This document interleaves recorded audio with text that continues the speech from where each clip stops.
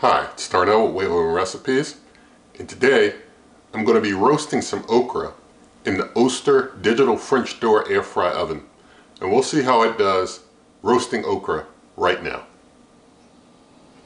So the ingredients for the cook are pretty simple.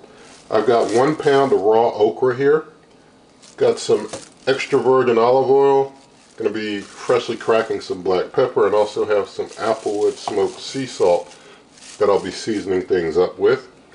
And while I'm getting the oil and the seasoning all over the okra, I'm going to start preheating. And so I'm going to hit the roast button here, and it's 350 degrees Fahrenheit.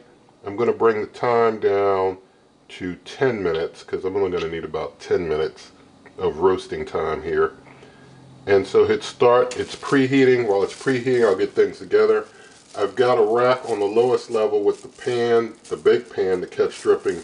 I've got the air fry rack on the middle level, and that's where I'll put the okra. Alright, the preheat is done. Open it up. I'm going to get them on in there. You can basically season things up with some oil and whatever seasonings you prefer on your veggies. So I'm just hear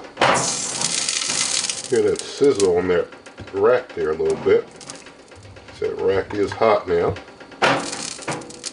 See if I can get the full pan evenly distributed there and still be able to catch my drippings.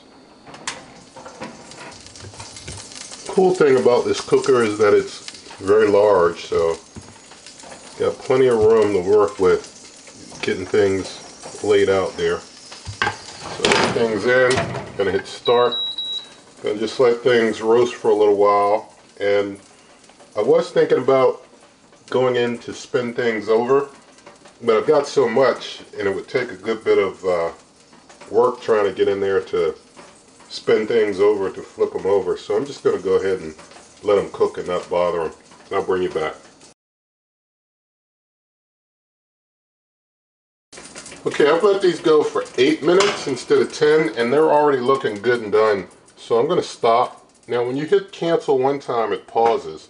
If you ever want to pause this cooker, you just hit cancel once. I did learn that from someone. Thank you for that tip. And hit cancel again, and basically it turns the cook off. So I'm going to go ahead and open up and get the okra on out. Interesting thing is that the light runs while the cook is going, but once you stop, the light goes out. So I'm just kind of getting both racks out so you can see before I start putting things in the pan. But you can let me know how those look to you. I'm just going to start getting them on out of here, and just going to put them into this pan. I'm going to take one for our taste testing purposes and set that there. And I'll get the rest of them on out, and then we'll go ahead and do our taste test.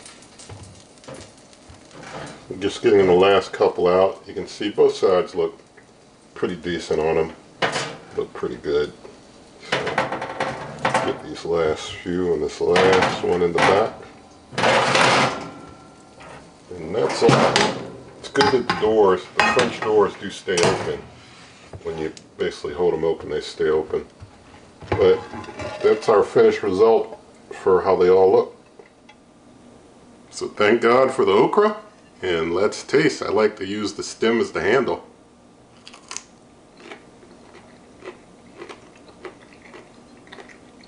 I'll finish.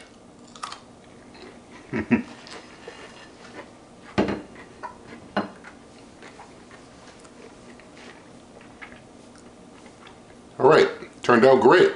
It's able to roast it. Didn't take a lot of time because it's got the preheat.